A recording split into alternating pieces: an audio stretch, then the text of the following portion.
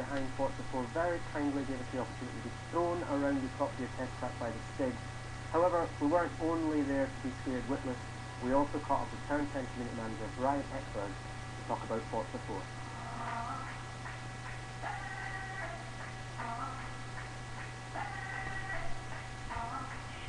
Top Gear means a lot to us in Forza Motorsport 4. In the past, we might have been accused of being a bit too clinical with our approach to cars, and so for Forza Motorsport 4, we knew we wanted to broaden our appeal and find ways to appeal to car fans who maybe have never played a racing game before. One of the ways we did that is we integrated Top Gear, which of course, if you know cars, you know Top Gear.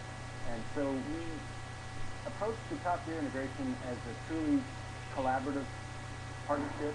We wanted to make sure that where we have Top Gear in the game makes sense and is fun, and that it feels very natural for players who play Forza Motorsport 4 when they see Top Gear, they know they're going to have fun. So we have things like Jeremy Clarkson and Auto Vista mode. We have Rivals events that are sort of Top Gear inspired.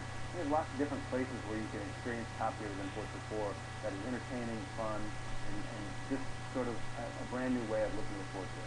Creating a new generation of car fans is, to me, a great aspirational goal for us. We want to show people that racing games are fun, but they don't always have to be just about racing.